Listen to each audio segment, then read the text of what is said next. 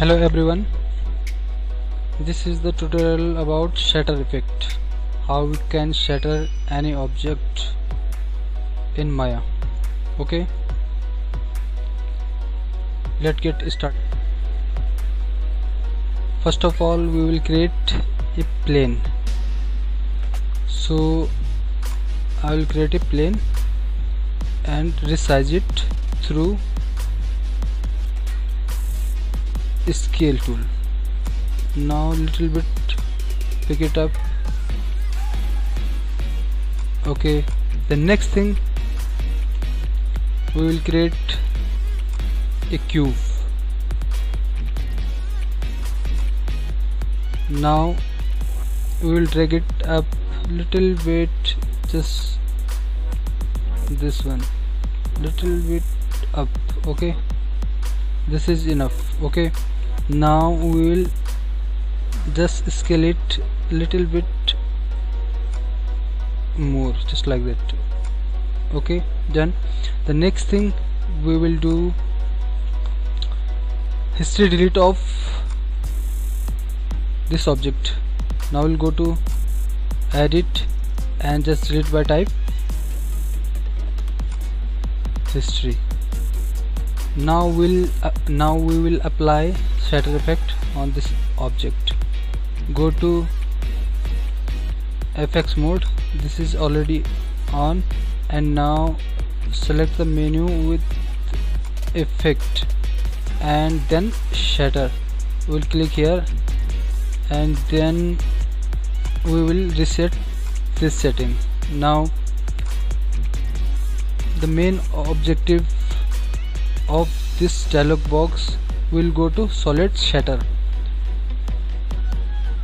We will create amount of this 10. Okay, now just little bit I will increase this value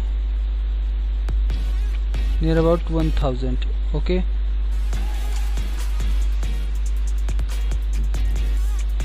and here you go, shapes.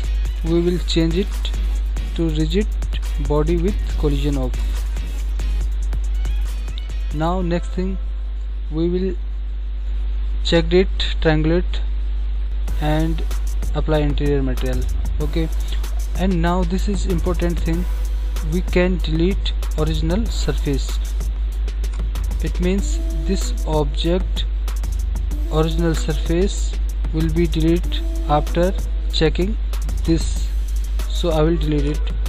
And now I will create this effect. There you go, it will show after applying shatter effect. Okay, now we will go to field and just give it to gravity.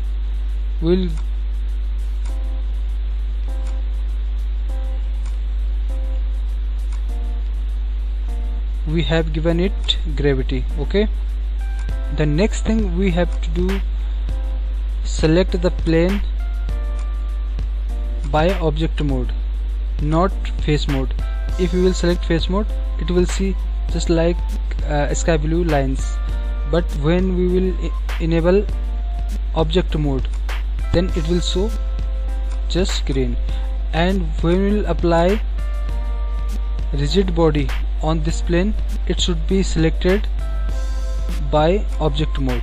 Okay, here you go, and then go to field solver and create passive rigid body. Now we can check passive rigid body.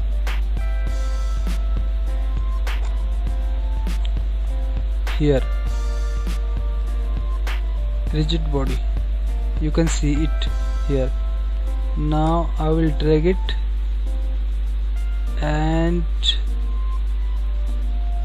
give it collision layer to -1 value, -1, and that's it. Okay, again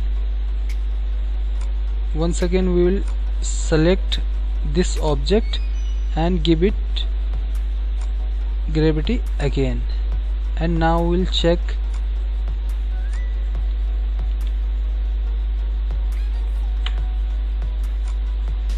I'm giving segment range, okay, keyframes range and segment range, okay, 180. Now we'll check the animation after shatter.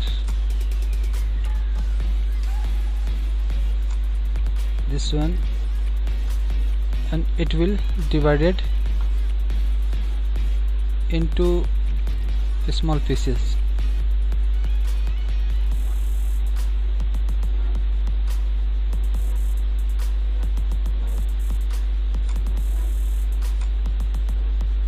Now it is looking quite well. So this is the end of this segment. Now you can follow the same process and you can do the thing like this. Okay, thank you.